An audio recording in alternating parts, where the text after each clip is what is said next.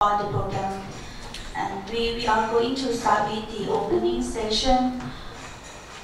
Dr. Thanita from GISTDA and Dr. Kiran Wang from UNESCAP will give a speech to illustrate the objective of the project, the background, and the expected outputs and outcomes. And next, we will follow to the first session about the urban development. We will have expert and certificated scholars from both ASEAN region and international to give a presentation on this. And in the urban development session, we will have the live demo QC success from MGA. They are going to arrange the hackathon challenges. And after that, we will have a break from 1 p.m. to 2 p.m. for 1 hour, and following with the drought management platform session. And again, we will have the experts to give the presentation, and we can have the discussion and contribution after each presentation. And for the next tomorrow, next day on 18 December, we will have the third session. It is related to the topic is COVID-19 pandemics. And in each section, we will have the moderator to control the program and give chance to all of you, both on-site and online platform, to give contribution and have questions. You can raise your any inquiry at the comments, or you can talk via the online platform Google Meet. And for the opening session, I would like to invite Dr. Thanita from GISTDA to give the opening speech first.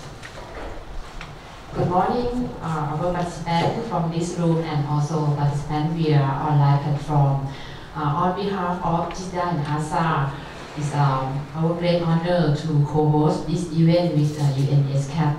And for this workshop, I can say that it's a quite big workshop because they are composed of 3 main sessions that focus on sustainable urban development, drought monitoring, and also COVID-19. All of these topics is this very hot issue, not only for Thailand but also for our ASEAN region.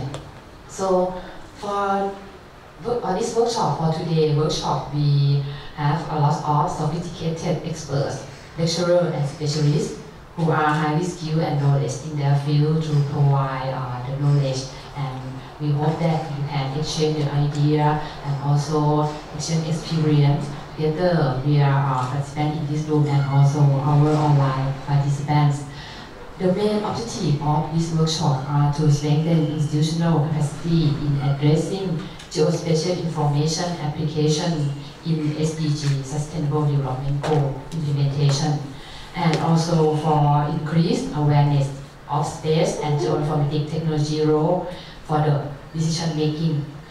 Most importantly, the objective of this workshop is to provide experience and best practice for other countries to improve their existing tool and platform on data sharing and planning and decision making, and also integrating this dimension to the hot issue for the drought, urban, and COVID-19.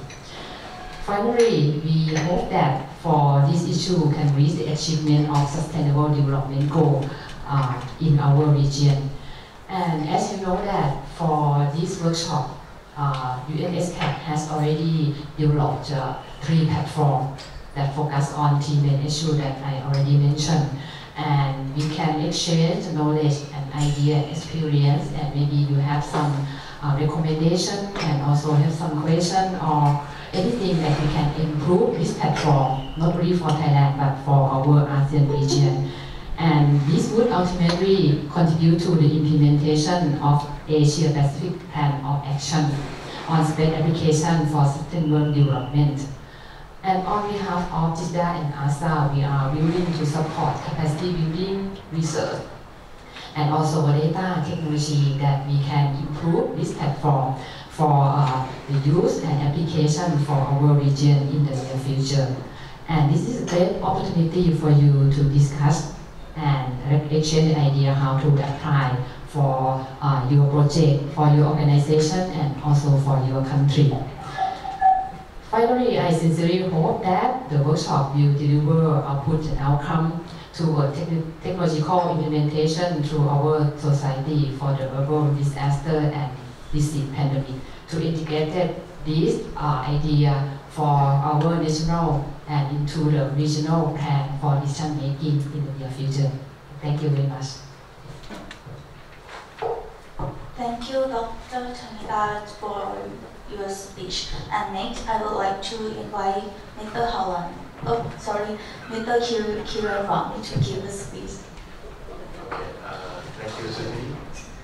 Dear Dr. Thanita, dear colleagues, so good morning and a warm welcome to all of you to this workshop, especially professors travel from Songkhla province of Thailand and others joining us from the different time zones in the world. 2020 is a very tragic year for all human beings and peoples in this region. So we lost several colleagues in the space community due to the COVID-19 pandemics. So we could not meet each other face to face. We could not hug, kiss, and chat. Some projects and hands-on trainings have to be postponed due to the travel ban and lockdown in many countries. But space community still has a dream. The new blood are coming. The new norms are setting, brought by the digital innovation for enhanced coordination and cooperation. In addition, new support, financial support, technical support from the donors in the region are coming to ESCAP. I think my colleague will introduce during different sessions.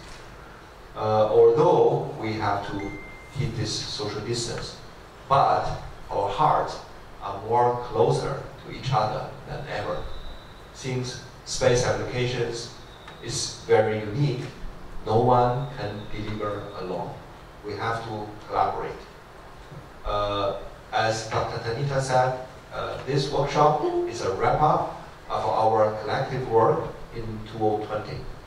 Even we have some loss, but new progress have been made in our RESET member states. The Secretariat has several new initiatives. New cooperation patterns, partners are joining us. New technology and innovative applications are coming to support our regional cooperation and capacity development for countries in this region. So I believe during this workshop, many new ideas, methodologies, and tools will be introduced and discussed to provide new directions for our work in 2020 and onward. So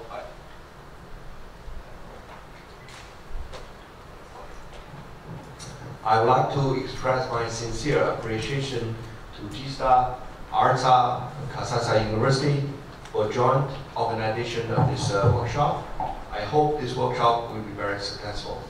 Taking this opportunity, I would like to express our sincere thanks to all of you for your years' support for our work in UNESCAP in implementation of the Asia-Pacific Plan Action on Space Applications for Sustainable Development 2018 to 2030, and operationalizing the integrated geospatial information for a sustainable future.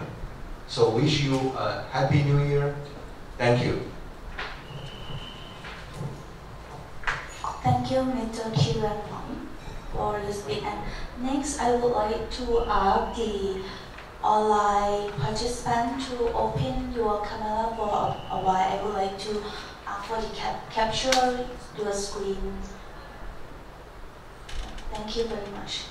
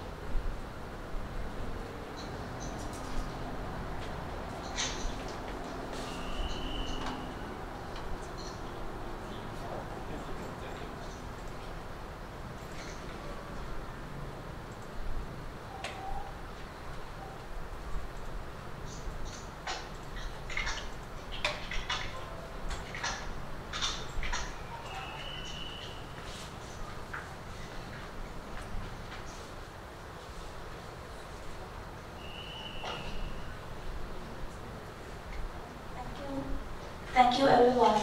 And next is a session 1 Geospatial Information Application for Sustainable Urban Development. I would like to give a floor to Ms. Juliet Barstow from UNESCAP to be our moderators. Thank you.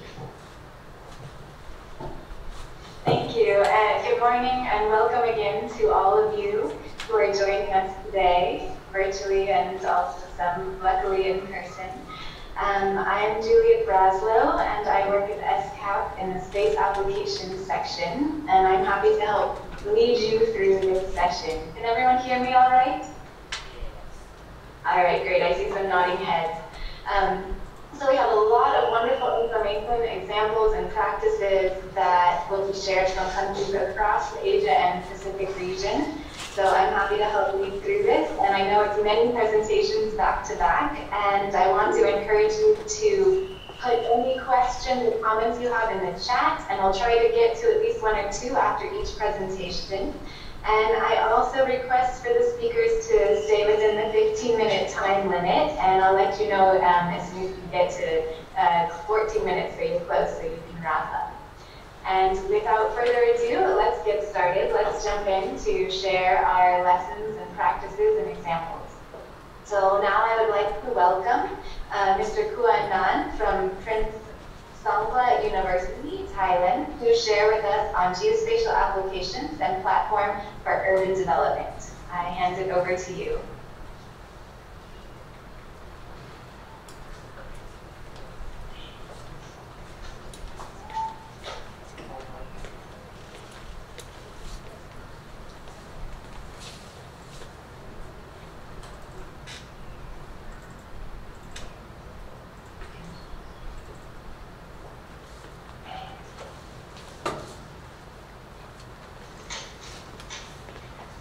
You can share your presentation now.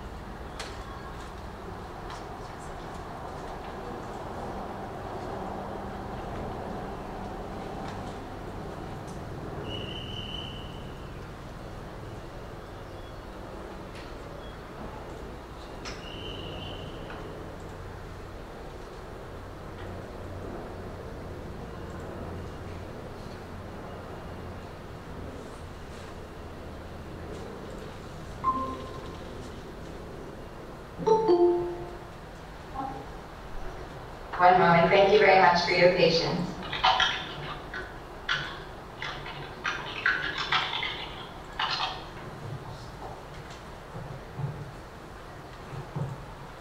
All right, here we go. Screen is coming.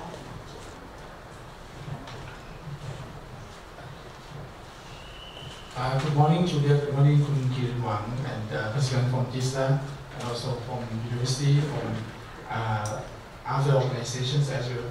I see 8 speakers around 2 hours. By the way, I try my best for the time.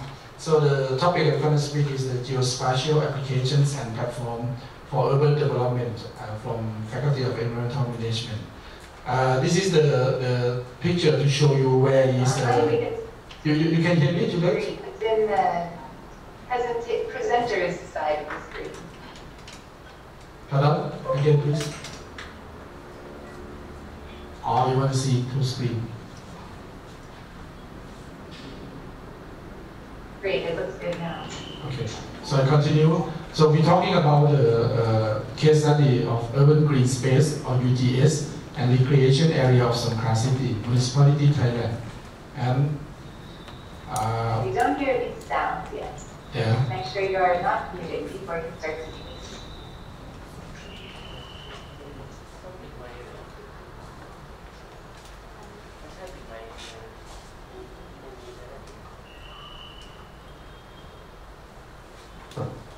You can hear me, Juliet?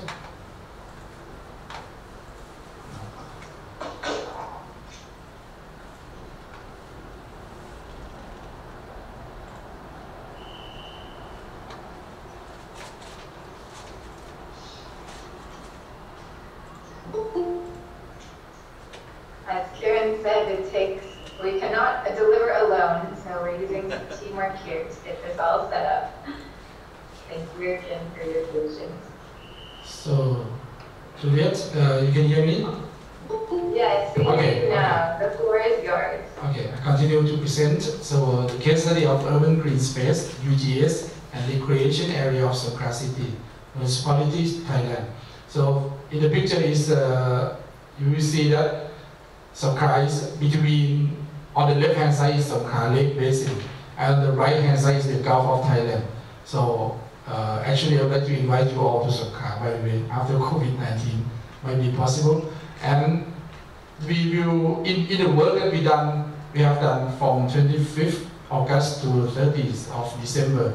So the work is divided into to develop the part of platform, and then next is the training, and today is the workshop.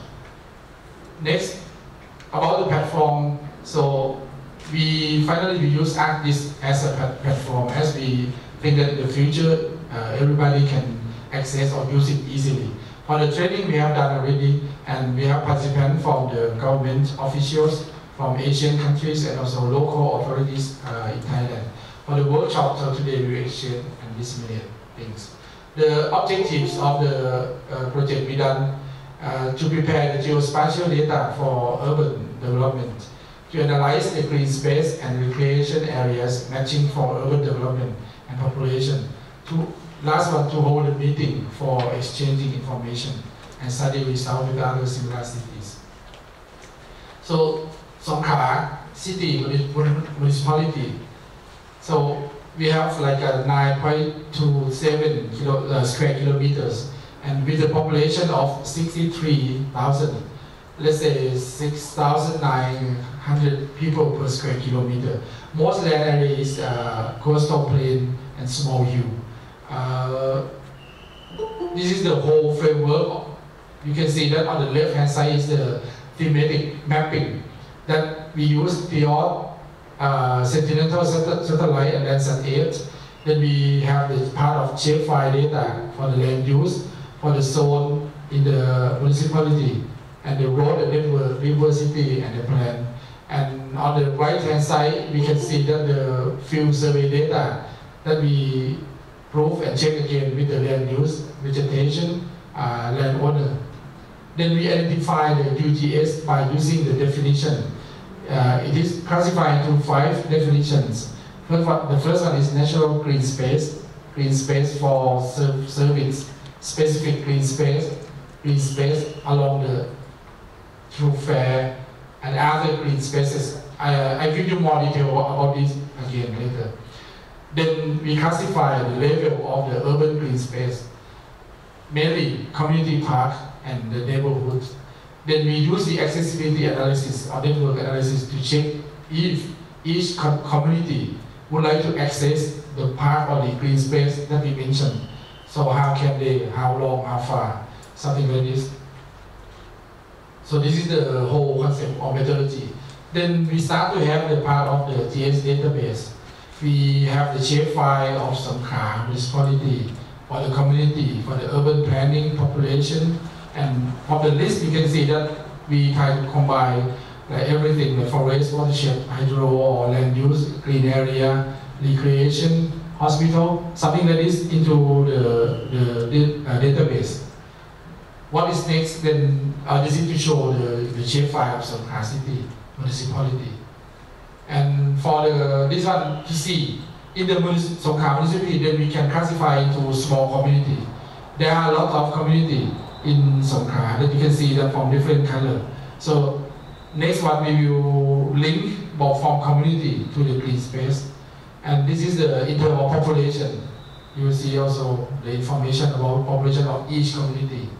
And this one is the part of the urban planning. So they have zoning absolutely for which area is for what and what for residential area or some other zoning by the Songkhla municipality. And this is the green area. There are some, as I told at the beginning, that there will be 5 categories. I will talk here later. So this is the case of the green area. And so now come to the second step to identify the urban green space. Classification of green space in Songkhla municipality. As I told you also at the beginning, that you see the left-hand side is the Songkhla Lake Basin, right-hand side is the Gulf of Thailand. And okay, here come the green space of the Songkhla municipality. And for the yellow one is the green space for service. And now come the specific green space and green space along the thoroughfare. And the last one is other green space. So after we got like 5 categories and the area and the location, where are they? So now we come to the third step to classify the functional level and of the urban green spaces. The standard ratio of the green space for service in Thailand, determined by the Office of Natural Resources and Environmental Policy and Planning. You see that there is a category to show as in the table that the area, or let's say square meter per 1,000 person, and the accessible or distant in unit of meter, and the area in square meter. Each type of green area has their own classification. So we consider the neighborhood and community park. These 2 destinations is the point that we expect that people in community will access with this condition. So community park have been developed by combining the natural green space and the green space for service together. Since the natural green spaces such as beaches, pine forest, natural forest, located close to the green space for service, can be improved into passive recreation area where people can enjoy the urban scenery, relax and go jogging. Surely the activity do not affect natural green space. And the second destination is neighborhood park. For communities settled in the coastal area of Songkhla Lake, which are far from service area, the community park have been developed by adapting the specific green space, focusing on religious places. It also has been found that most green areas, excluding the government agency and education institution.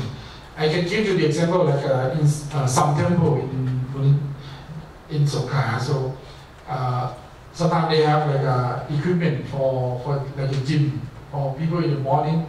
And so temple can be also a part that we call a neighborhood park. So now, okay, the community can be separated into 6 zones. So 1, 2, 3 by the color you see that with the 6 zones. And so the A, B, C, D, and E, and F by the color. And this is the information in terms of the square meter of each zone that I mentioned. So the community park, you will see that quite, how to say, in the middle will be like a residential area and the park mostly on the coastal or on the close to the Songkran Lake Basin.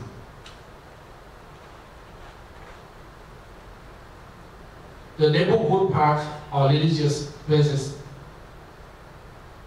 as the red color. So there are a lot also 12 spots that community can access. So now come to the fourth step, accessibility analysis or network analysis. So this is the analysis for the green space for service area. Analysis on the service area of all 55 communities. So we have to think about how 55 communities access to the green area. So this is the boundary of each community. When we use the condition of 5 to 10 minutes walk condition to the service area, from the picture you can see that the centroid of the green space for the service is the red dot.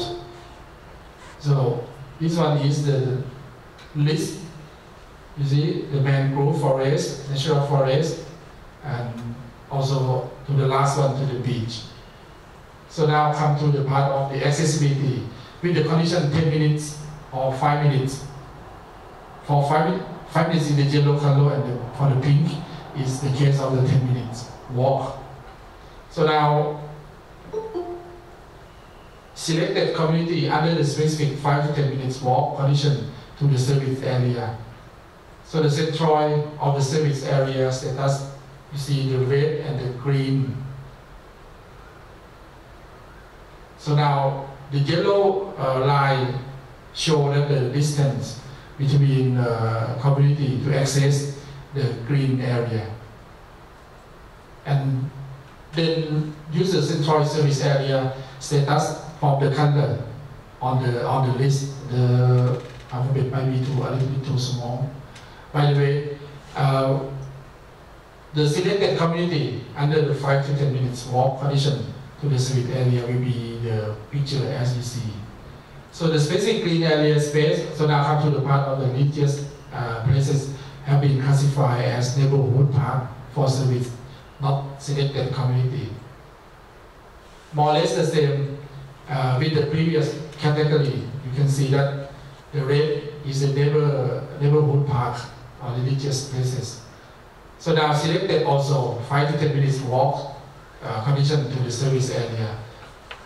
So it will be, you see that in the middle as it is residential area, so we have to use the case of neighborhood park for people in community to access with the condition 5 to 10 minutes, and we get the picture same like this. Okay, so now come to the part when we say if the accessibility analysis by vehicle condition, either bicycle, motorbike or car, 20 to 30 or 40 kilometers per hour. So the centroid of the green area again, and the green is the chosen. So community can access to the green, to the centroid that we chosen.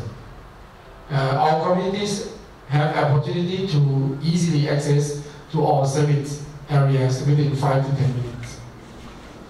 So those are the results that how to find the green area for people in community, and we have done the training on workshop with the topic of the thematic training and workshop on integration of geospatial information for sustainability urban development during the 2nd to the 4th December.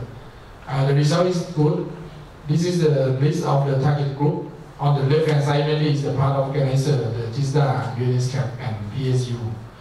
But on the right-hand side, you see the local government organizations, Songkran City Municipality, Ban Phu City Municipality, Sadao City Municipality, and Mongam City Municipality, and Kaohong City Municipality. Okay, let's capture on the screen of the people who join us online, also from international participants. Indonesian National Institute of Aeronautics and Space, Olapan, Indonesia, and SDG Center, in Bandung, Indonesia. Also Chinese University of Hong Kong, UHK. This is a picture to show the atmosphere during our training. And also during the training, we use the learning center of ASU to be the training room with computer to all participants to let them know how to do by themselves in searching or selecting the green area in their municipality. And the last day of the training on the 4th of December, so we have some exchange. We talk about what we have done during the training, and this is also the picture during our discussion. Also this one on the 4th. Lastly, we move and we meet with the mayor of the higher level official and staffs of Songkhla Municipality to exchange, to propose opinion about the project. We talk about what is the next requirement or what they want from municipality. Then we know that now they have some zone for the municipality now, and they have to control about the renovate of the building, because in the town that they control the style of the architecture, but they still use offline. So they use the map, and when they search some area, they just use the highlight pen to do search, let's say offline or by paper. So it is good, it is not bad actually. By the way, it might be not systematic for them in the future or to think about future. And there might be some mistake if the people who join the meeting on that map paper is not conscious about everything enough. But if they use the platform or use the tool or use the concept that we train them, so it might be better. And we ask, what is your future, what you want? So they talk about disaster is also one of the possibility to work in the future. And there are many requirements actually, if they have the online system, not online, I mean, if they have the platform system to make a planning for the city. So it was very nice to meet with the team of the municipality to know their requirement. Thank you so much for this. Or maybe someone join, Kun Wang also, Dr. Tanita join us during meeting the mayor. Maybe you can add if I forget something. Thank you very much. Thank you very much for this presentation and sharing your experiences in Songkhla municipality. And I want to ask if there are any questions. And I encourage you, if you have questions that you think of while the speakers are presenting, to please type them into the chat for those of you who are joining virtually. I don't see any questions. I might have to ask you to help anyone who's sitting in the room if you see any hands raised. All right, I'm going to take that as a no for the moment, but if you think of them, please type them in the chat.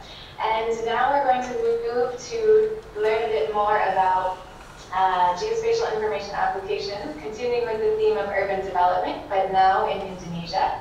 So I would like to welcome Mr. Ilham Al-Midin and Mr. Anjoy Dumara Sakati from the SDG Center in Indonesia, and they're going to present on geospatial information applications for sustainable urban development and providing case studies from Bandung and Makassar. So I hand the floor over to you, and you can share your screen as well. Okay, can you hear me, Julian? Okay. Yeah, Pak Ilham, silakan, please, Pak Ilham. Ya, silakan Mas Anjar yang mulai ya, silakan. Okay, thank you, Julian, for introducing me. I would like to share.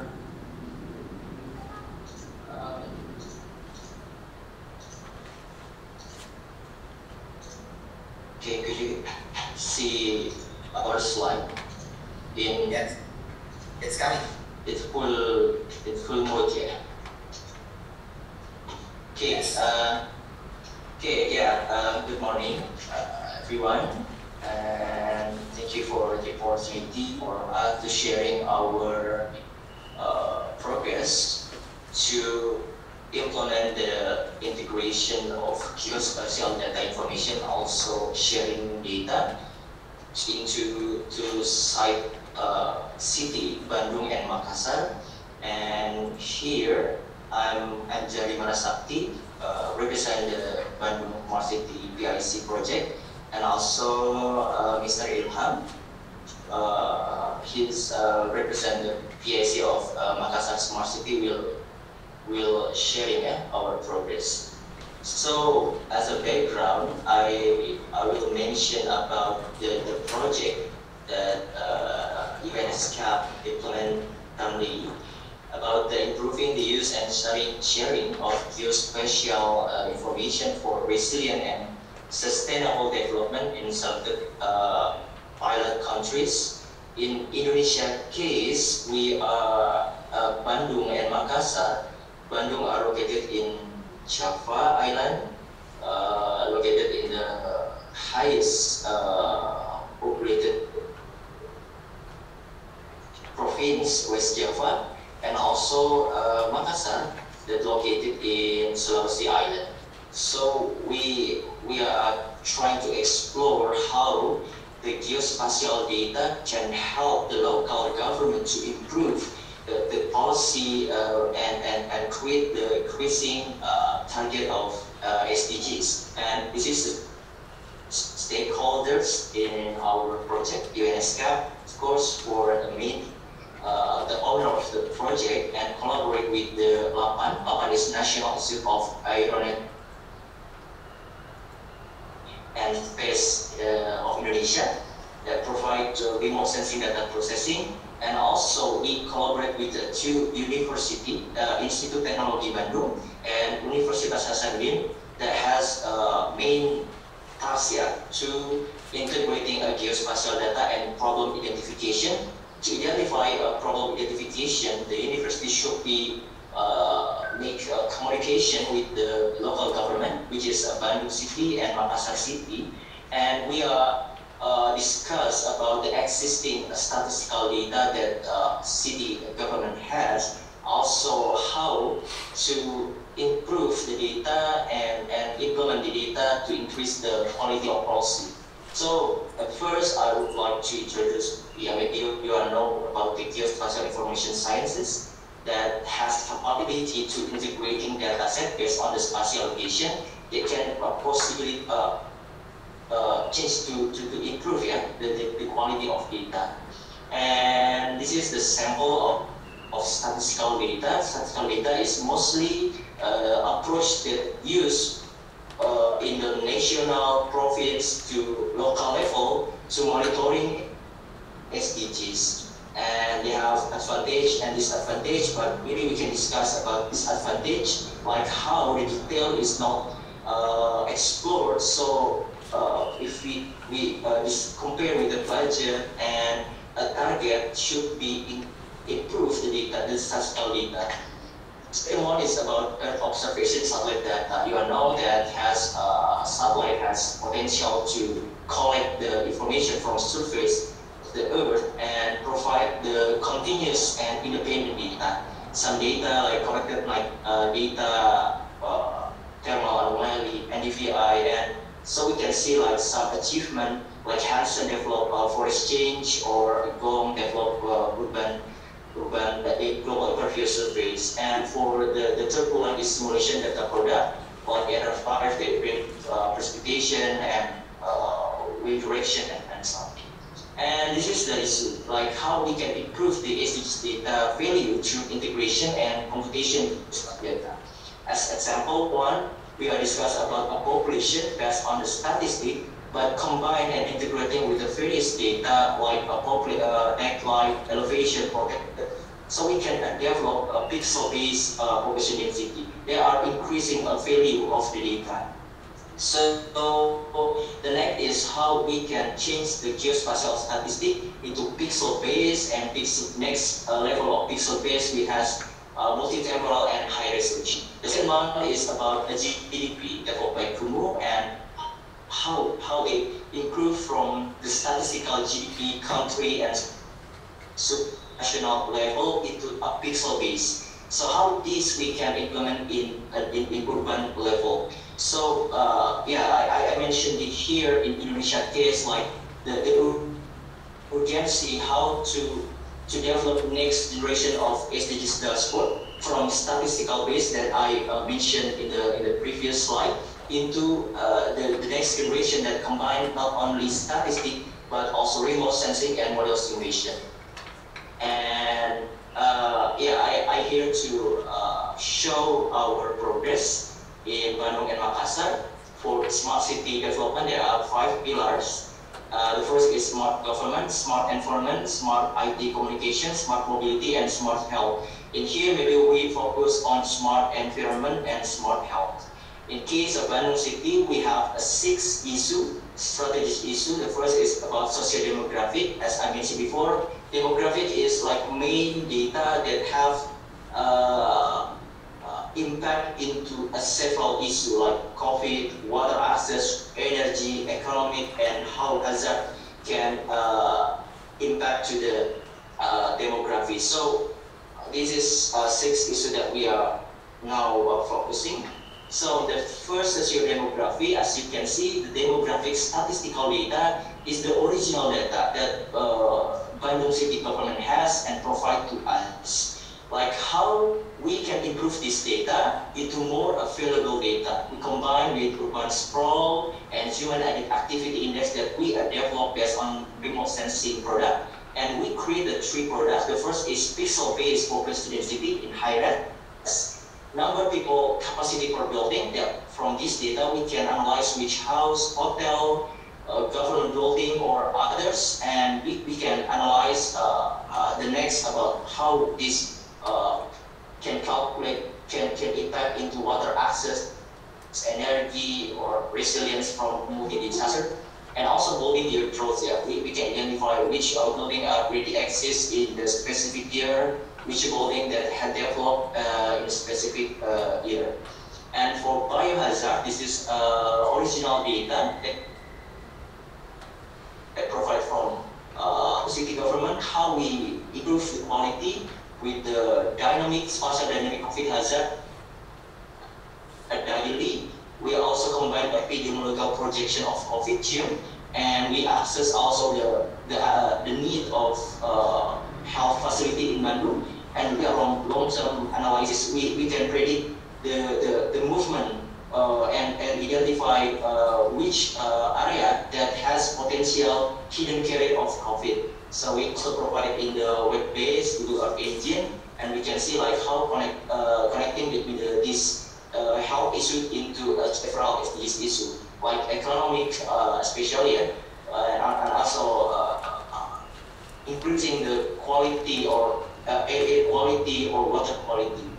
For water access, that we can see in the left side is water access statistical data. This is the original data that provide for Bandung governments. They only have this sub-district level. So how this we can combine with data from LAPAN, and we predict in high-res, in household, how we interpret this statistical data into a more advanced data. So we can analyze into household level about the access. As we can see, Bandung City has maybe only 60% area that has access of fresh water.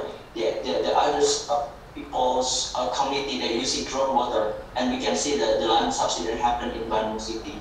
And we can also analyze the demand of urban water, and we can compare and to see like deficit or surplus of water access. So, and then about renewable energy, we try to develop long-term analysis from 2006 to 2020 about urban energy demand, and also compare with the alternative renewable energy, which is one of the most effective solar PV. We try to combine it and analyze the deficit and surplus. And for economic, we are modeling the level of economic value in Bandung City. We compare it in the household polygon level, and we combine it with the asset of economic economic like market, mini market, mall with the total is 13,000 point, and we can evaluate which asset has highest value, economic value. So from we have this basic data. If we can continue monitoring, we can see like how the distribution or separate or expanding the economic value should be in the balance specific in one location, because we can see that it can make the specific location for human activity. So this can use for Bandung government to planning a new site for increasing the economic and redistribute the economic value. For multi-hazard, we combine landslide, earthquake, and flood disaster to create a multi-hazard. And here, the 13,000 asset we can analyze the level of hazard, which asset should be give a priority to like some analysis, some policy to make the asset be more resilient to disaster. And for Makassar City, focus to develop a sharing data platform or GIS, and the Makassar team try to identify the 6 problem issues in Makassar City and create the platform based on the SBRGs online.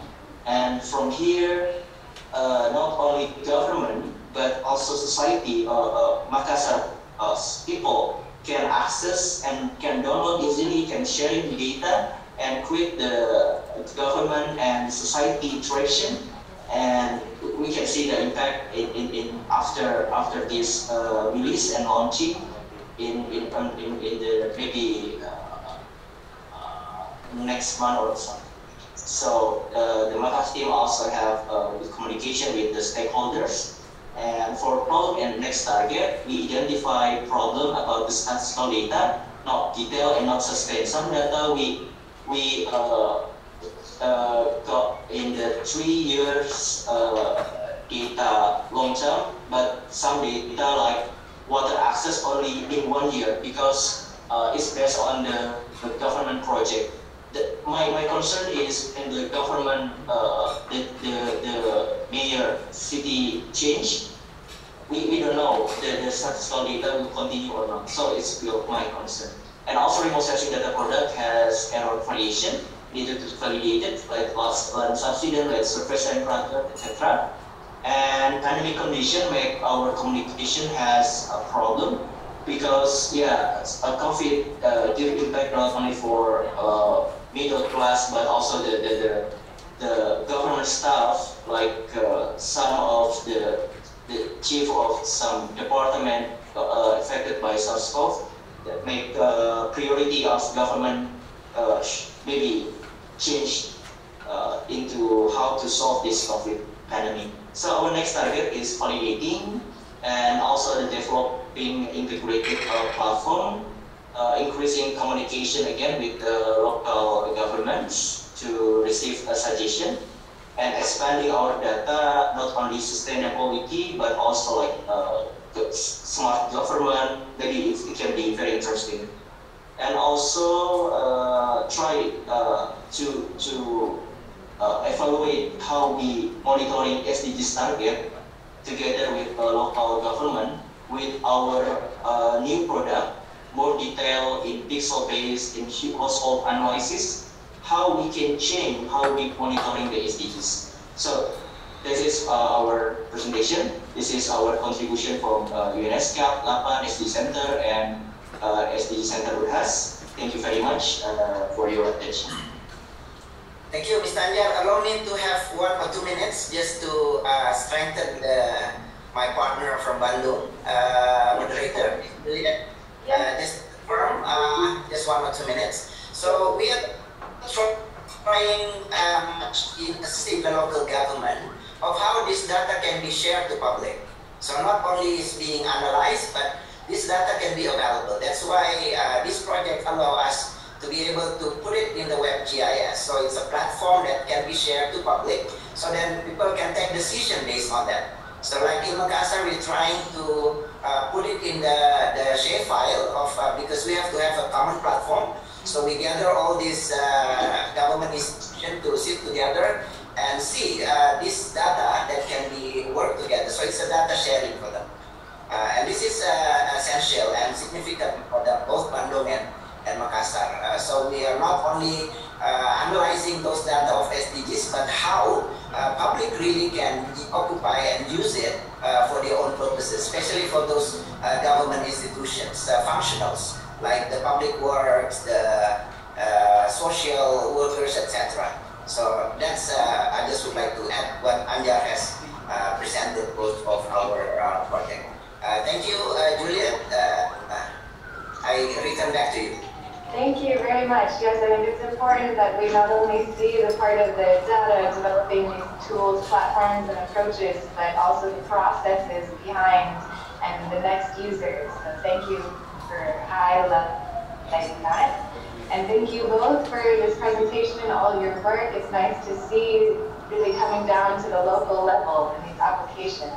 And I think the next presenter will then take this concept of the SDGs and give us a case study from China. So taking some of this information and looking at how it's been applied in other places as well. Are there any questions before we move on to the next presenter? I don't see any in the chat, but please feel free to unmute yourself or raise your hand. Yeah. Okay, I see someone with the mic who's about to say. I have one question from Prince of Songkran I University. think you're muted. Yeah. You hear me now?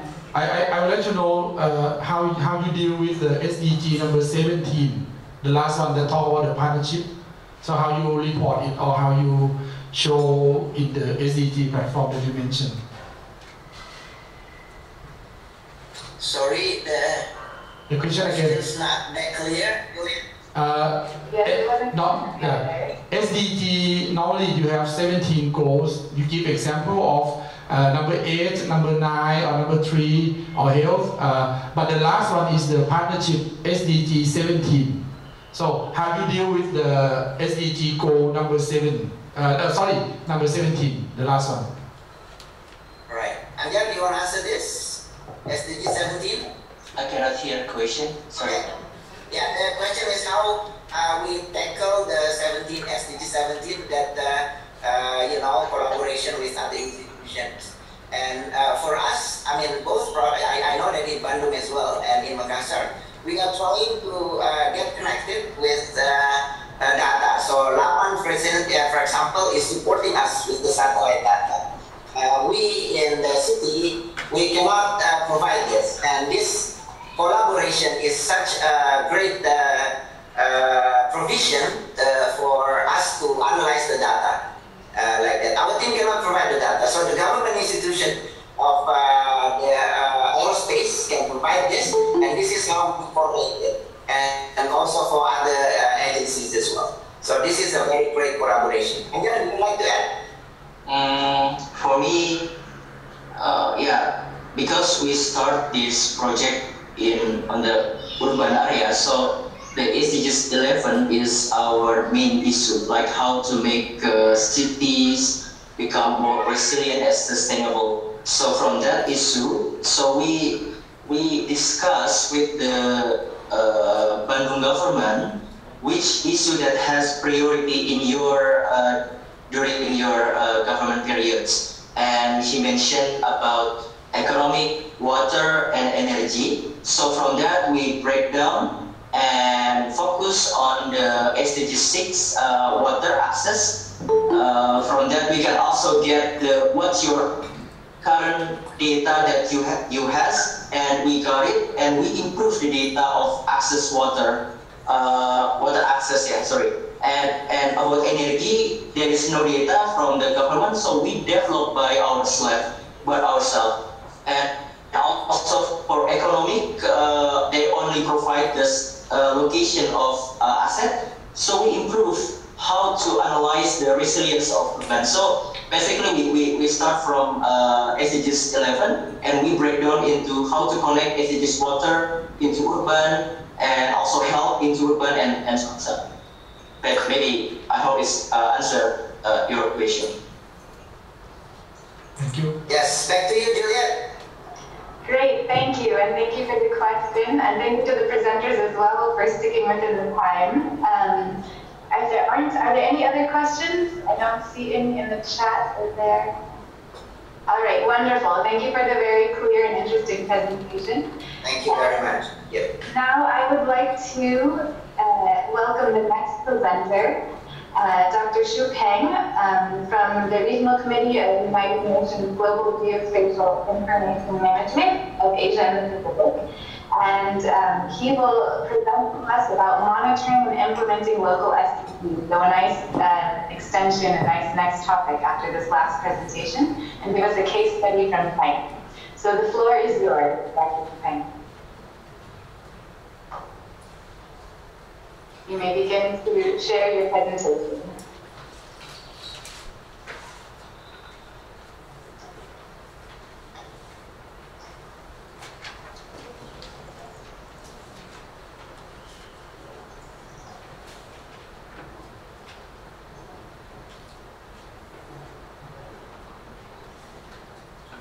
Are you able to share your presentation, or would you like us to try to share it from the other side?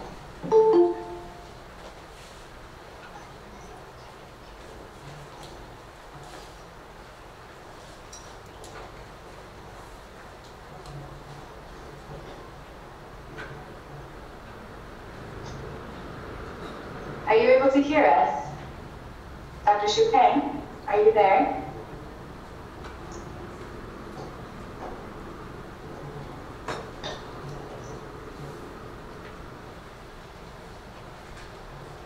Thank you everyone for your patience. This is just our new normal now, working in this virtual mode.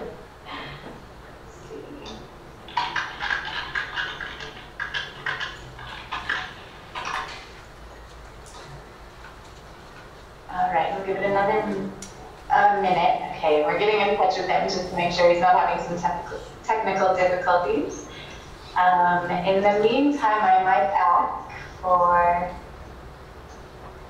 the next presenter to prepare themselves, just in case.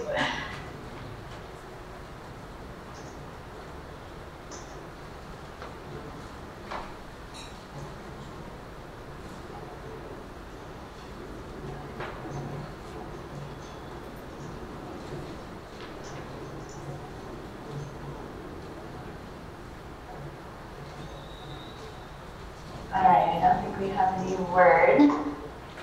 He might be connected. I don't hear him.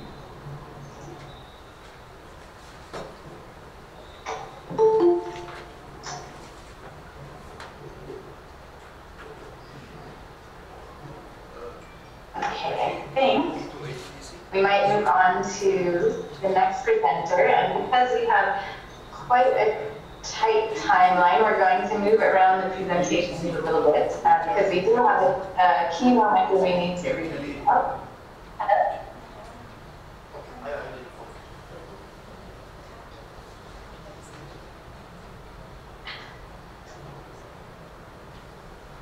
Okay, so now we're going to move to the PC presentation. So we'll move around our presentations a little bit. Thank you for your patience. Okay, so we will move to the presentation from Mr. Dimitris Vagileias. Do you hear us?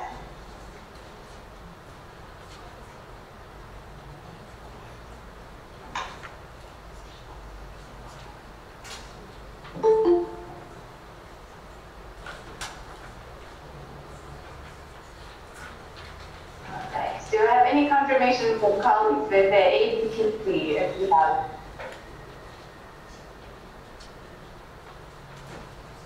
And we move, just in case anyone's wondering looking at the schedule, we moved the air pollution topic to after later in this one session. Yeah, I'm having a little bit of feedback from somewhere here. Thank you again for your patience.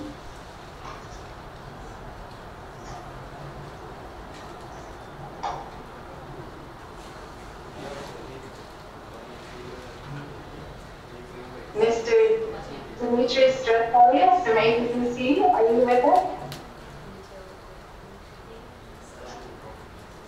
I don't think we have you on at the moment.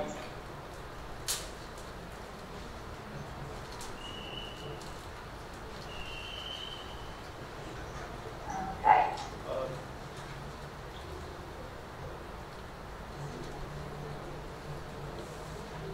You're already here, okay. Mr. Demetrius, are you there? Can you hear us? I think you have to be muted. Okay, great. So I will present. I think you're there in the room. All right, sorry for the confusion. So we're going to move on to be talking about air quality, starting this session now. And we're going to hear about the Air Quality Explorer from the Silver Mekong. So I'd like to hand the floor over to Mr. Demetrius Straselius from ADPC. Good morning from Mango. Can you hear me?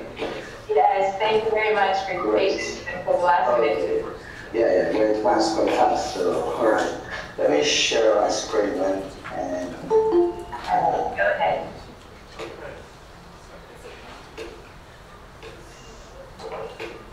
All right, I guess you can see my screen right now, right?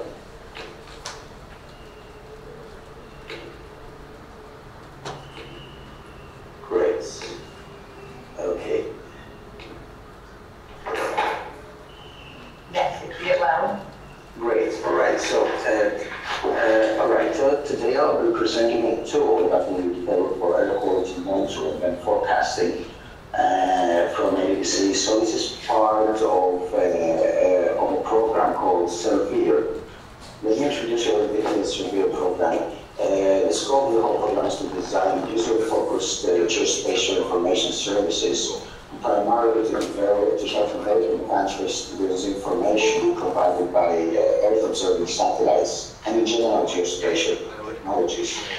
It is run by a consortium of members, as you can see here in the logos. So first of all, it's ABST, the Asian Disaster Preparedness Center in Bangkok, where I am based right now. Then we have the Spatial Informatics Group, the State Environmental Institute, and Paris. There are 5 hubs, actually, Surveyor, and the Surveyor Mekong is based maybe in Bangkok, as you can see on this map. So a little bit on the background and why we started this tool. So forest fires is a very frequent phenomenon during the dry season in Southeast Asia. And these fires are attributed to 2 reasons. First of all, we have the forest fires, which occur due to natural or man-made events. And then we have the agricultural residue burning. And this consequently creates air pollution, which can be detrimental to the populations affected. And if you've been in Bangkok during the last days, we had intense haze pollution. The PM concentration reached very high levels, actually. So that was the start of our development. There was a very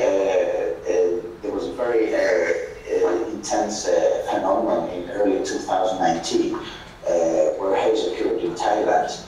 In the dry months of 2019, and that was the reason we started to embark on developing this air quality tool. Here you can see on the left in Bangkok that the threshold of the 50 as set by the pollution control department was exceeded considerably. And on the right side you can see also this happens in other parts of the country in Thailand. And I just want to indicate the red line on the right part, which is the province of Saraburi.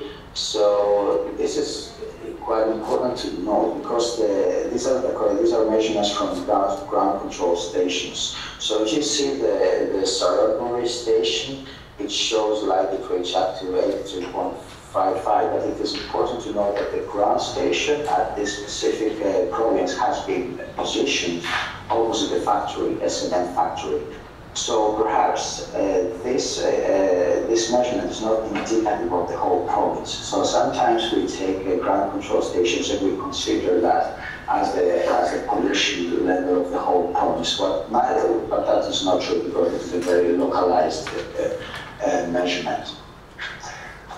So that was our initial thought. So what can we do actually to get pollution measurements in areas where there are no ground stations?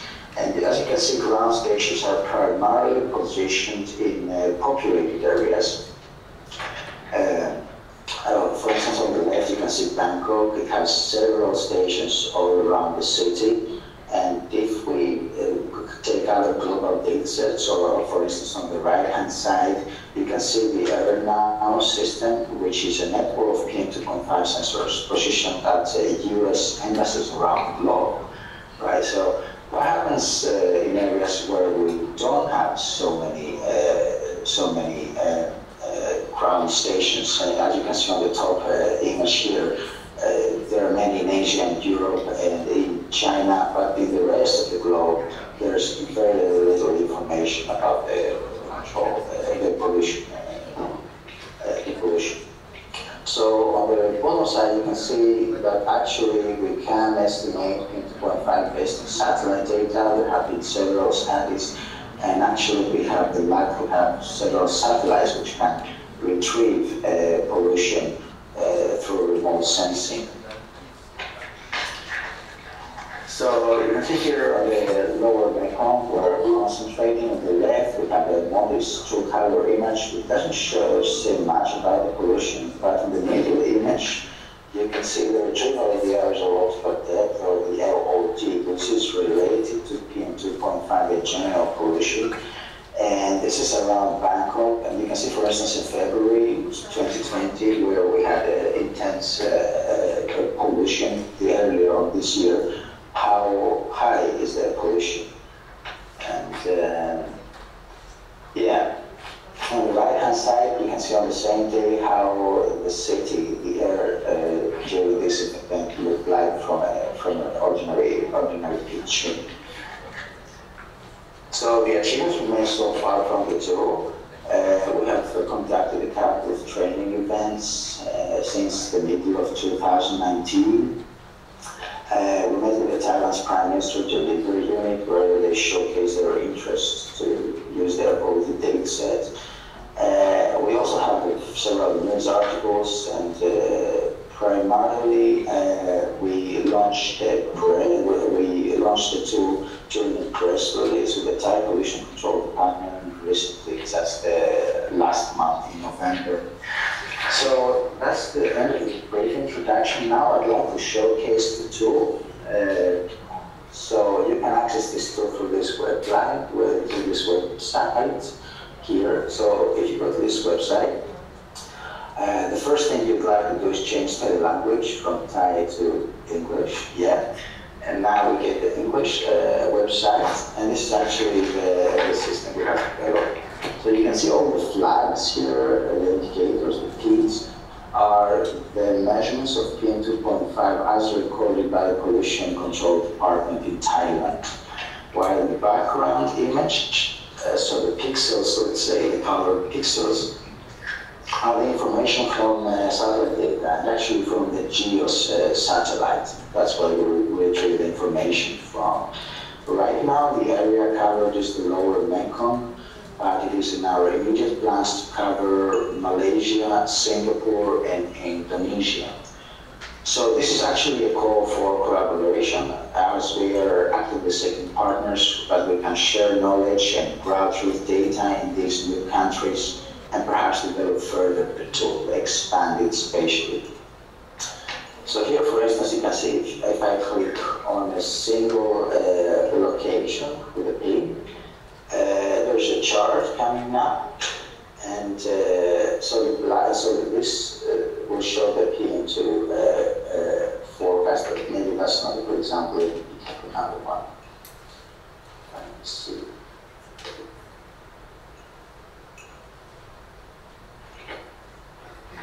Right, so here we have the two curves. So the black one shows the PM2.5 measurement as recorded by the Pollution Control Department up to today. And the green line will show the forecast. And actually this is the power of this tool, that we have integrated algorithms which can forecast up to 3 days in advance, in 3 hours intervals, what will happen in the air quality in the near future. So you can see here the black line, the actual data from the recorded from ground stations, and the green one are the data that we forecasted as estimated from the satellite data.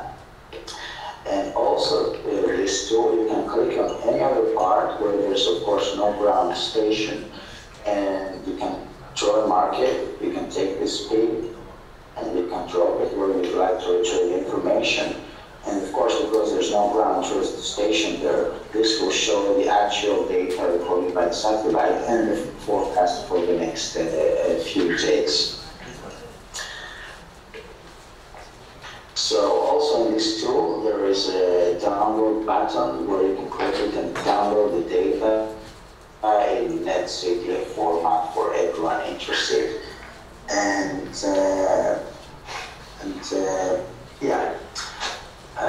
I think that's all I'd like to share with you. So overall, this is a tool for monitoring the air quality and primarily forecasting for the next 3 days based on satellite data from the GEO satellite that we currently develop and we will continue to develop in the next few months or years. Thank you.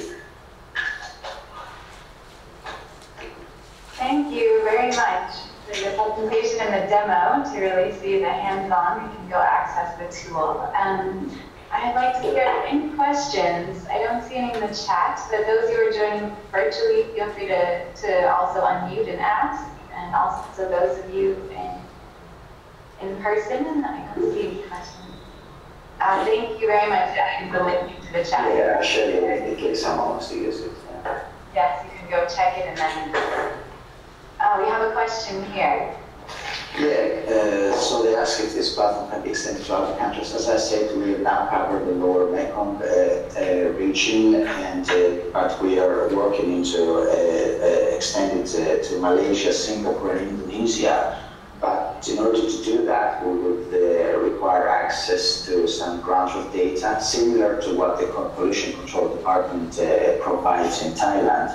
Not only for visualization purposes, but for also to train the algorithm for the forecasting part of this tool, right? So we're actively looking for people, for organizations in Malaysia, Singapore, and Indonesia that can help us go through this step and actually materialize this. And there's another question: what kind of model or software did you use for PM2.0 forecasting? Yeah, so this is a quite large project, a real project which involves several partners and institutions. To develop the forecasting model, we are collaborating with an applied science team, as we call it. So these are NASA-funded US-based institutions who are in charge of developing the science that we employ in our tools. So right now we have a team based in the US, is Dr. Gopa, and he's in charge of developing the forecasting tool. So actually he's taking very briefly, very generally simplified, so to say, he's taking the information from the PCD ground control data, and he's using machine learning to try and see in this specific region in Lower Mekong how he can forecast for the next 3 days. This is part of the project.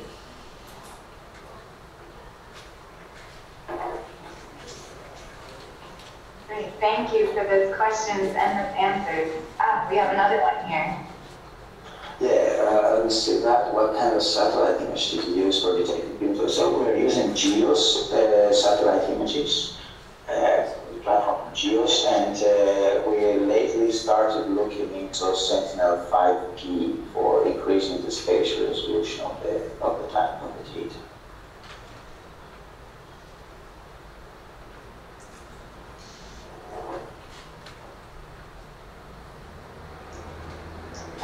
I have another question about how do you forecast the PM 2.5. I think you alluded to that already with the team at NASA helping us. Yeah, these are some machine learning algorithms that they are using. I haven't dived deep into what they do so far, to be honest. So I cannot exactly answer to your question. They're using some machine learning which ingests the ground truth data from the PCB measurements. Okay, great. This is great. Keep sending questions if you have them. Here comes another one. Yeah, how did you calibrate satellite with the ground stations? Yeah, that's a too technical question. I cannot really answer right now. We would have to involve the team from the US which develops this methodologies. Of course, this is a very technical question, I think. I just wanted to demonstrate the utility of this presentation, I was not prepared to go into this technical context of the questions. Great. This doesn't mean to discourage anyone from asking questions. Yeah, sure. I think we can also try to share information after this workshop for any questions. Definitely. Thank you again very much, and you were on the spot for some of the technical questions. Are there any other?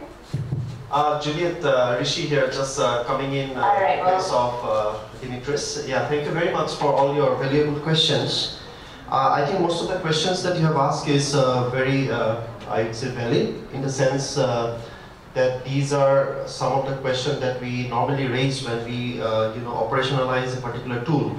But of course, the questions that you're asking is mostly based on the model derivatives, because forecast, when we do forecast, is based on some of those specific models. We would request you from the survey records and to send us all the necessary questions that you have with regards to the different models that are being used and the 3-day forecast that we are providing. I think we lost sound on your end, or you finished speaking. Sorry, it's maybe cut out for me. Okay, so what we would suggest is, if you can send us these questions, we have a dedicated team who is actually working on the air quality monitoring, because they are the ones who are building this particular explorer, and they are also upgrading this particular explorer from time to time with more updated NASA data products and other satellite data products like the Sentinel products that are currently getting available. So we will be definitely be able to provide you with all the necessary answers that you have for us. So please put your questions to us and do send us, and we will be happy to respond through our technical teams. Thank you so much. Thank you very much, Rishi. That's it. Don't stop asking technical questions, and we'll also help you on that at the end to make sure that we can get some of these answers to you and also great further discussion. All right, thank you very much for that presentation. Getting us to the topic of air quality and air pollution. And now, now we will move back to the presentation we were hoping to have happen before. We had some technical difficulties. So I would like to invite Dr. Shu Peng to present to us the local SDG monitoring and implementation case from China. Good morning, everyone. Good morning. Yes, we hear you well. Good morning. Welcome. Glad you could make it. Glad to hear that. Yeah. So I need to share my screen, right? Yes, please. Go ahead and share your presentation.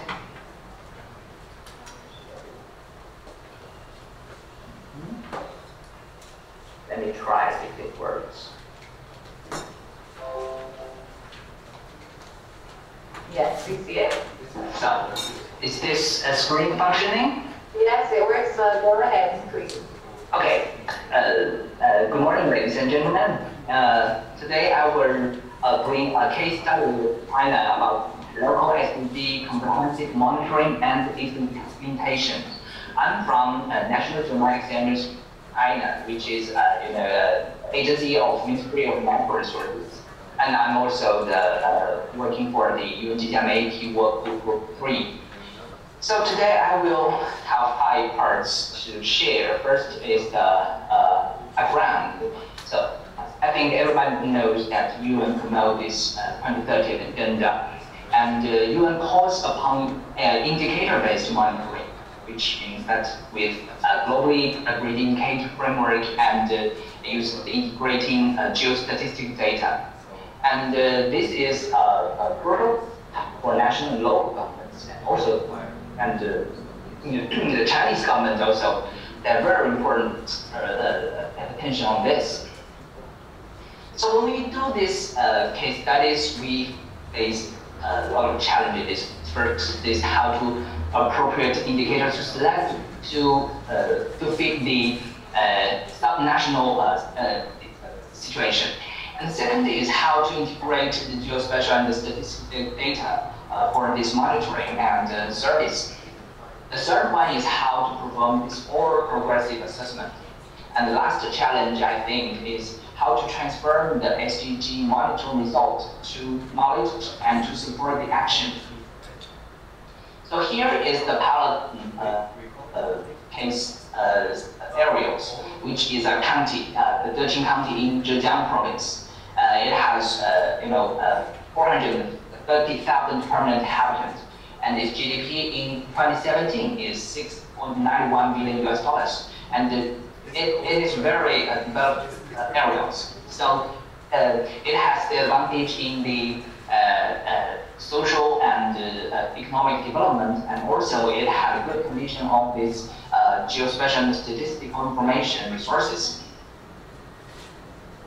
So this case study launched in 2018. So since then, each year we have some outputs.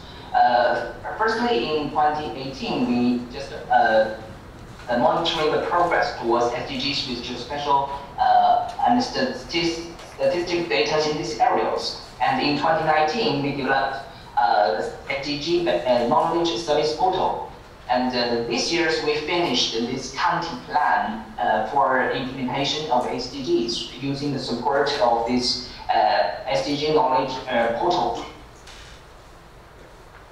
So here is how we done this from the local SDG profiles to the SDG service knowledge and actions. Then I will explain each part of this work. First is the regional SDGs profiles. We use a data-driven and evidence-based approach. Firstly, we combining UN global SDG indicator framework with regional SDG practice and to localize the indicators. And then we do this special temporal data processing and computing indicators with geographical angle. Then we do this indicator and evidence-based analysis and form this progress report. And for the localization of the indicators, a set of 102 indicators was selected for Decheng counties. For this localization work, adaptability, comprehensiveness, and memorability was considered as a criterion for localize these indicators. And for these 102 indicators, all the definitions and calculation methods and data requirements are integrated to form this local SDG indicator sets. And all these 16 SDGs are covered. That is essential for a comprehensive measurement.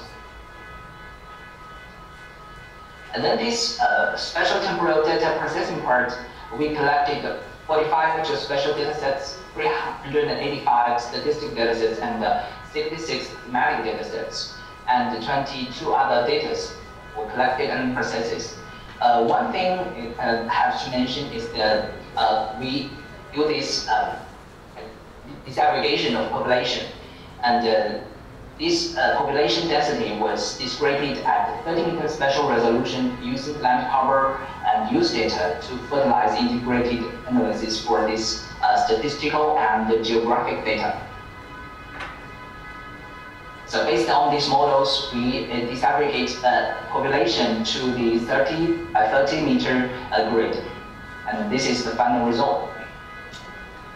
And then we do this data-driven indicator measurement. And there are three different ways to measure the 102 indicators. First is direct calculation with statistical data. In these 102 indicators, 85 is in this way, including using ratio, rate of change, index, or other calculations.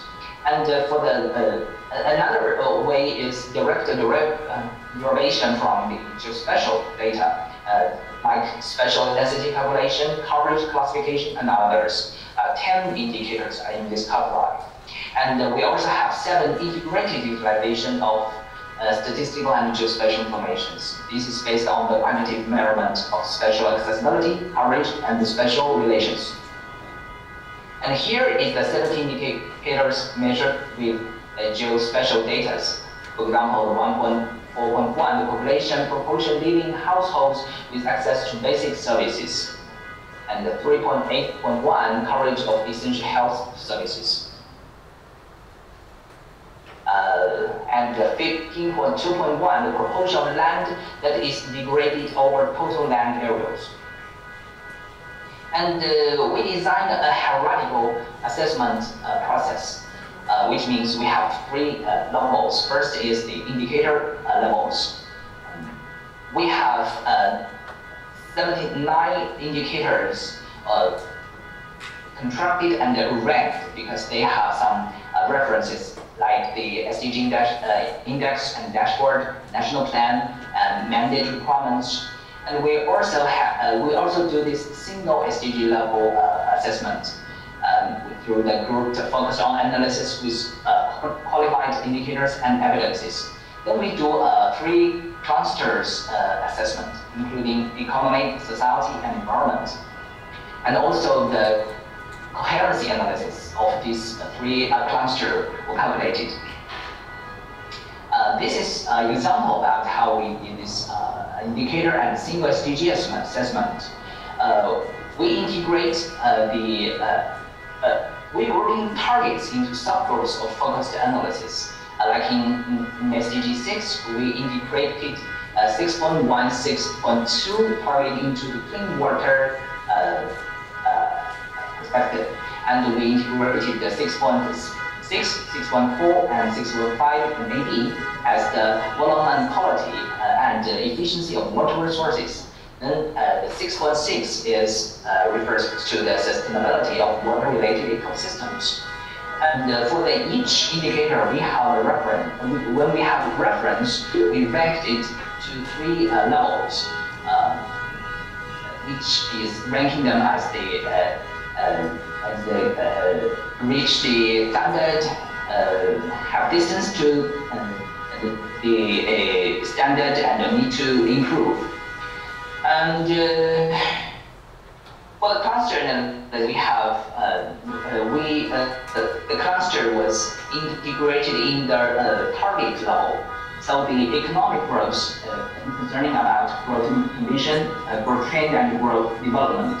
And for the natural beauty, it's concerning about resource utilization, environmental protection, and response to global changes. The soil harmony concerning about survival needs, security needs, and development needs. And for the coherency efficiency, it has a better coordination for these 3 clusters. And based on these results, we formed these 2 versions of this progress report. And if you're interested, you can download it from these links. It's for the PDF files. And then based on this report, we turn it into another way, which we call it the SDG knowledge service. And for this service modeling, based on the character SDG, the constructive model has been built. And then we extract knowledge from the report with the progress of knowledge connection to form the knowledge graph. And all the knowledge nodes are are visualized. And for the constructive modeling, based on these three-level SDG indicator frameworks, we expanded into five-level modeling, which include the domain, means the cluster, economy, society, and environment, and the goal level and the commutation level, which means the multiple parties with local characteristics. And the first level is the knowledge point, and then fundamental part, the fundamental level is the data facts level. And according to the domain goals, we integrate the assessment with facts and proofs to form the knowledge point. And from this report, we extracted about 130 knowledge points and covered all the domains and goals. And for the knowledge part, we have two basic expressions. First is the description. Descriptions introduces the assessment, practice, and actions for this knowledge point. And the diagnosis information indicates the indicator judgments, variation, and spatial temporal effects. And the next part is the knowledge visualization. We use special connections to process these special informations like the special, including the geocoding, semantic transformation, and special situation simulation. And there are over about 100 special related knowledge has been visualized. And we also have other non-special informations like the dynamic graph and pictures, videos, and the super links. And all these things are logically connected to form this knowledge graph. And this knowledge graph is made up about 5 levels of knowledge network, 3 field nodes, 16 target nodes, 44 connotation nodes, 68 knowledge points, and over 700 data packs. And based on this knowledge we extracted, we developed our service system. And this system using some knowledge graph visualization and next customization technologies. And based on these tools, we developed a knowledge service hub. And here is the knowledge service customization tools. It's just like a dashboard. You can define the elements of this visualized knowledge and arrange them on this canvas and to customize the visualization mode. And using these tools, we built up this website about SDG and Knowledge Hub. It's about 5 parts: the indicator parts, knowledge, and story and search and about part. And to support this, our functions like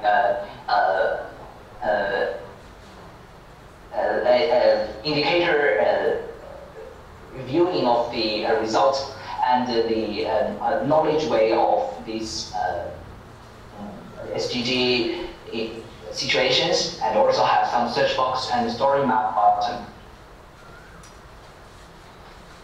And when we finish that, the local quick interruption, Doctor. If you could wrap up in the next minute, please. Okay. So the next part is about how we do this local SDG action plans using these knowledge services. So the SDG implementation should integrate the 2030 agenda with regional long-term development plans. And the assessment, implementation, and monitor tasks of SDGs should set up. And I think it's from top to bottom model. So from national and regional level, we should have some should have set some examples. I think the 2 questions should answer is how to integrate the 2030 agenda with regional long-term development plans. how to build a path between SDGs monitoring and implementations. So here is the work we finished this year. We do this knowledge support decision makings. First is to use the report and the knowledge stories to analyze the gap between the local objects and the requirements to the target, and then we promote these detailed action plannings for reach these local objects and requirements. And the final Beijing County level plans on implementation of 2030 agenda has formed. There are 44 local development objects and 86 action measures. And for each goals, there are some SDG overviews, gap analysis, and quantized requirements, action descriptions, and all these local objects are combined together to form these action plans. Come to the summary, I want to say that this case is selected as one of the good practice by UN. From more than 700 candidates, there are 512. And this year's the UNESA released this digital publication about SDG good practice, confirmation of successful story and lesson learned in SDG implementations. And there are 16 cases in this publication, and we are in the Asia Pacific part. So I think this case study realized a comprehensive measurement to the progress towards SDG at the subnational level. And it proves the multiple ways that the geospatial and statistical can integrate together to support this work. And also a mechanism of monitoring knowledge decision action has been set up and realized to support the local SDG implementations by combining the local development plans. And also this work prize was on the legal processing, and it will release next year. So that's all I want to share. Thank you very much. Thank you very much. Great. All these details about how to localize the SDG monitoring and implementation. Are there any questions or comments? All right. I don't see any in the chat or any hands raised. Thank you again. Thank you. We'll see if any more come up as we go along. And now I would like to invite Mr. Liu from Satori Tech to talk to us about mapping with images, analysis based on urban visual context. So continuing along this line of urban development and sustainable development. Hello? Yes. Can you hear me? Can you please cool. Let me do the presentation. Let me try this one. I can do this. Hold on a second. Okay. Present on screen. All right. Can you see here the? Can you see the slides? Yes, we see the slides. All right. Okay, just so we can just start. Yes, please. My name is Bill. Just make sure that you can see the correct slides, right? The covering. Yes, we see the slides mapping with images. Is that okay? Okay, cool. So my name is Bill, and I'm very glad to be here to do the presentation. And we are a team from Shanghai, China. And technically, we are using image data for the urban study area or the analysis of urban physical environment. And so let's start. As we can see, a lot of today's the world is full of technical tools, and if we look at our city research us in many aspects. In the meantime, technologies such as big data, data visualization, and deep learning become powerful in understanding almost every industry. And our mission is trying to instill technology into urban study area and to see what it can do. mostly we're using the data visualization as a tool to display a lot of different kind of data, and such as the trajectory of cycling data and or the LPS data to see the paths of the city and during 24 hours within a day, and also like the OD data, original destination data, to see the working and the job housing balance of the city area. And for today's topic, we are trying to emphasize the usage of geotag images, which is an intuitive data set for our study area, and I think it's a very good way to understand the urban space. And technically, we are using street view images or pictures from the crowdsourcing, or sometimes we can use a little bit satellite image also. So the first part, we are trying to introduce a little bit about computer vision in urban study. As we can see, a lot of recognition of image has been applied during today's world, and the breakthrough of computer vision accelerate, as I showed you here in the slide, the process of structuring image data. We can do a lot of like the object detection and segmentation, and my team also do a lot of application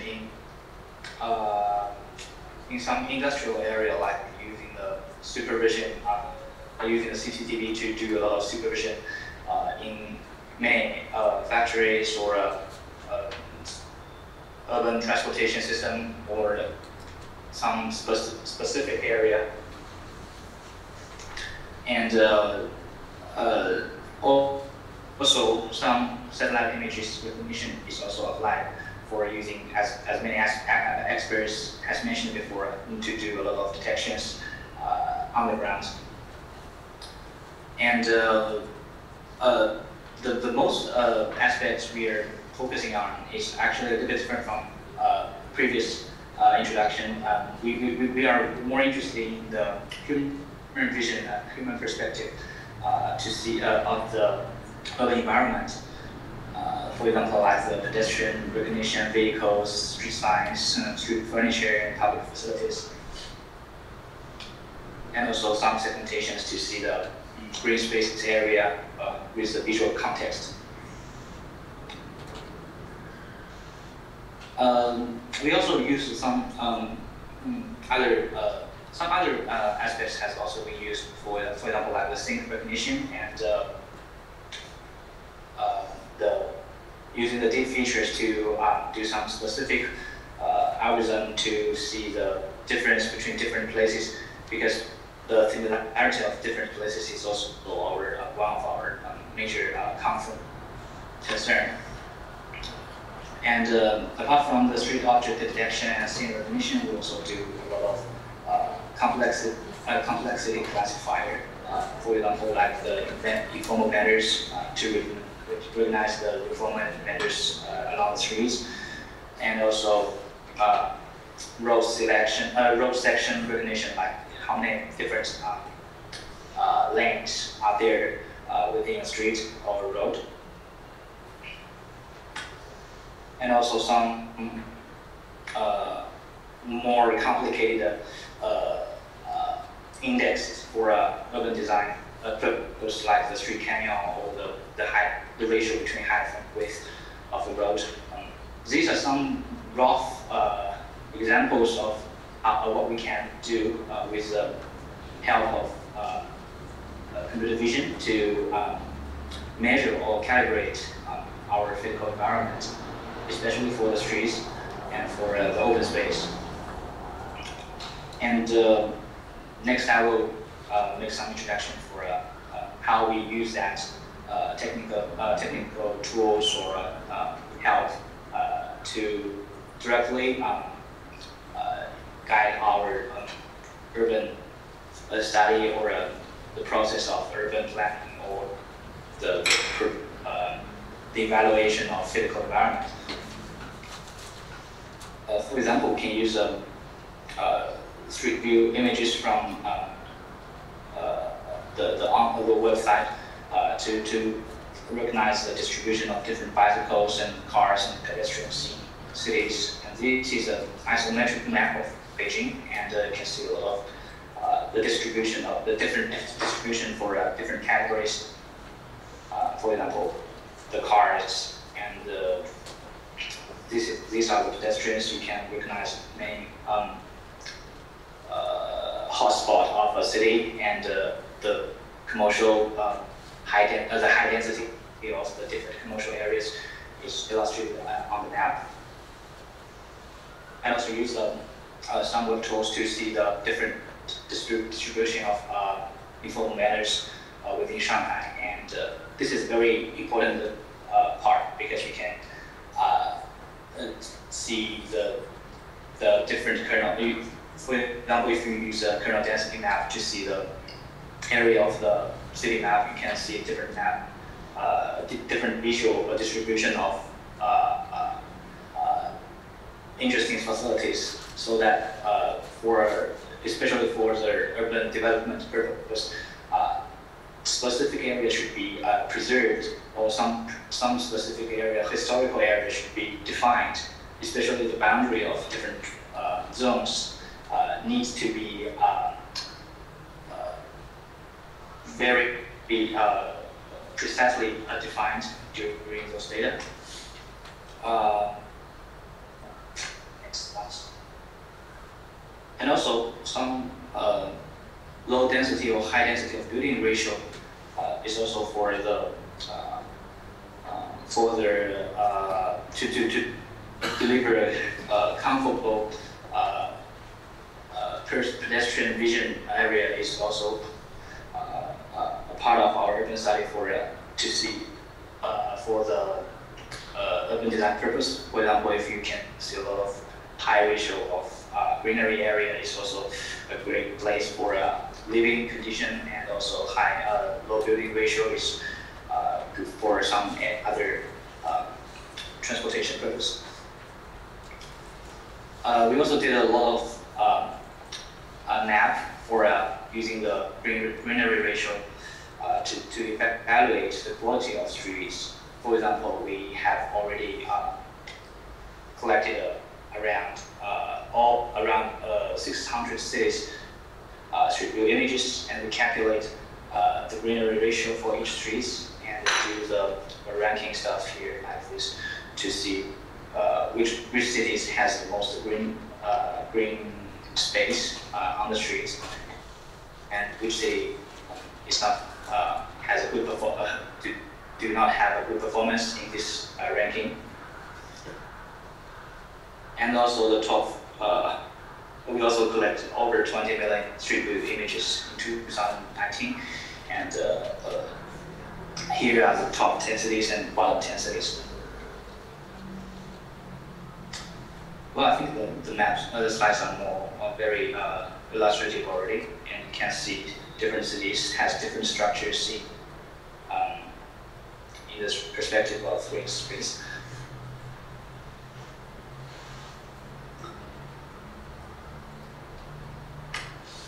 Okay, the green vision rate ran over 250 cities in China. And for a more detailed structure or detailed scale for the green space area, we can see the street view green space, the analysis of green streets in Shanghai, for example. As we can see, Shanghai has defined and constructed around 445 green streets using green vision rate provides another way to examine the effectiveness of the local government's investment, because as we can see, Shanghai, actually in many cities in China, the local governments, especially the municipal government, will define many green streets in their city, and using the vision side to see the green space, we can evaluate or assess whether they have already applied their efforts in making streets green in a very effective way, or we can find whether there are other hidden streets also has very green greenery ratio, but has not been found from the local government. It's actually like entire scan map of a city to see whether where are the. Excuse me, Mr. Wu, could you wrap up in the next 2 minutes, please? Okay. Okay, so wrap up in 2 minutes? Yeah, the next 2 minutes, please. Okay, fine. Thank you. Let's see. Okay, just jump this part. We can also use the geotech images to see the urban structure and the perceived space. For example, we can use the geotech images from the panorama or from Google Earth to see the perceived space, and the difference between the perceived space and real space is the gap to see whether some green space or public open space has been fully used by the public or by the local people. And let's see. And also these are some details about how we use the data to see, to evaluate the usage of different spaces. And we also do some deep learning algorithm to see, to let machine to evaluate space with human perceiveness. For example, we can evaluate the safety score for different streets and to find the best way for traveling or for tourism. And also find the problematic area within a city which has those space which looks not very safe. For example, in Beijing, and also we did some evaluation last year with World Bank to see the TOD environment, the environment within the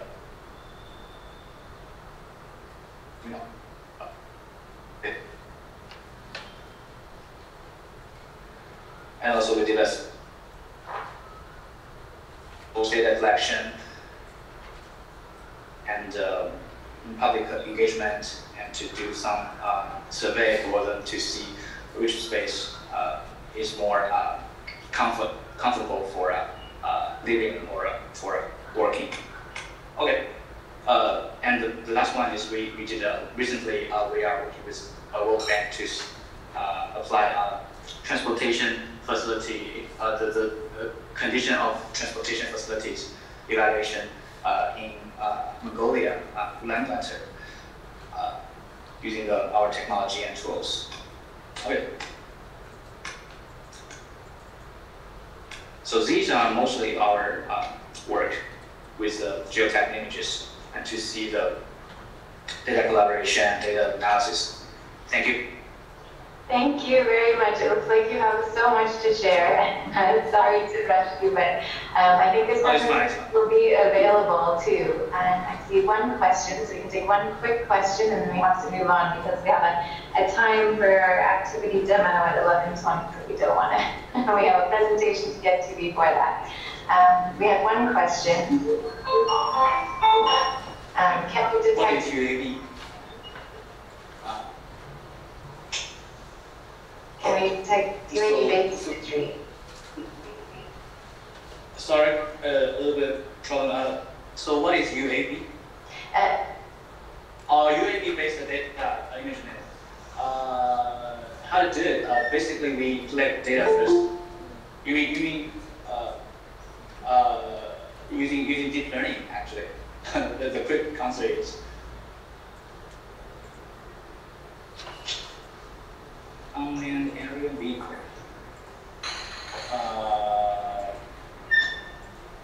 Yes, actually. For example, we can use. Actually, we are working with some local government to do the things, to do some similar things in this area. but the data is kind of like you have to first collect a lot of labeled data and labeling and do the training process and get the answer, and that is a very normal way to do the image recognition process. And we also have API open platform to build some tools based on our APIs. Okay, and I think there's no quick answer to this question, but we can do the answer yes. Yeah. Thank you.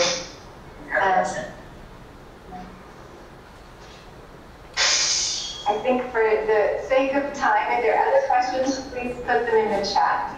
For the sake of time, I'd like to move on to the next presenter so that we can get up time and all of that. Thank you for your patience with our moving back and forth with the next order of Welcome. And I would like to welcome Dr. Rao from Israel to talk about geospatial applications for sustainable development with a focus on housing. So the floor is yours, and please do share your presentation. Yes, please. Yeah. Am I audible, Dr. Broslow? Yes, I hear you well. Thank you. And well, I hope my presentation is also visible. It's coming now. Is my presentation? Okay. Yes, I see it now. Okay. Thank you. A very good morning to all, and I am thankful to the organizers of this very important workshop on integration of geospatial information for sustainable development in Southeast Asia.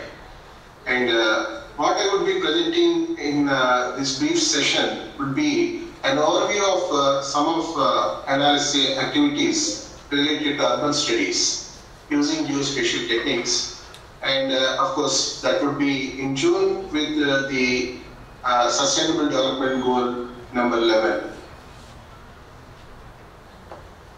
Well, when you look at the overall scenario, how the cities are growing, it is expected that by 2050, the urban population is likely to be double. That is about 70 people for every 100 people of the country. So 70. The development goal 11 tells us is to make cities inclusive, safe, resilient and sustainable. So in that context, we had a very important meeting in October 2016 in Ecuador, where Habitat 3 has set the agenda for sustainable development. When you look at the right side bottom plot, you can see that the cities like Delhi, Shanghai, Beijing, and of course Bombay, another big city in India, these are the ones that are growing very fast.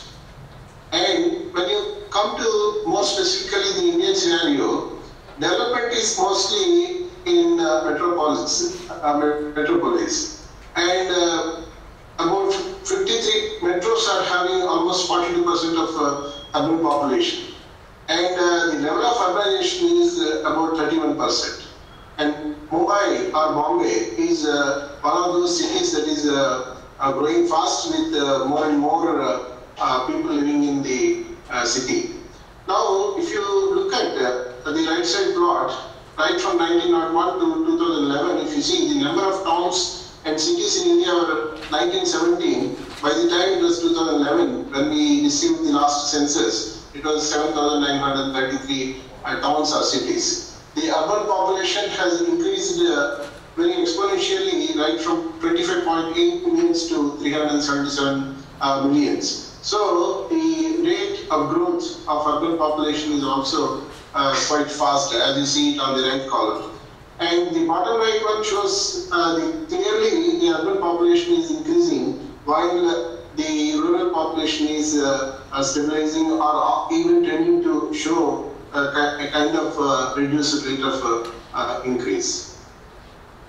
when the Habitat team meeting was held in 2016, prior to that one, India has taken certain urban initiatives, which are all listed on the left side of the slide, right from 1992 onwards. And they have met with quite a good amount of success, whether you call it the Urban Reform Incentive Fund or the Jawaharlal Nehru National Urban Renewal Mission or National Urban Housing and Habitat Policy, and so on. Now, coming to the current period, right from 2014 onwards until 2030, when we need to fulfill the SDG 11 objectives, you can see that some very important initiatives have been put in place, like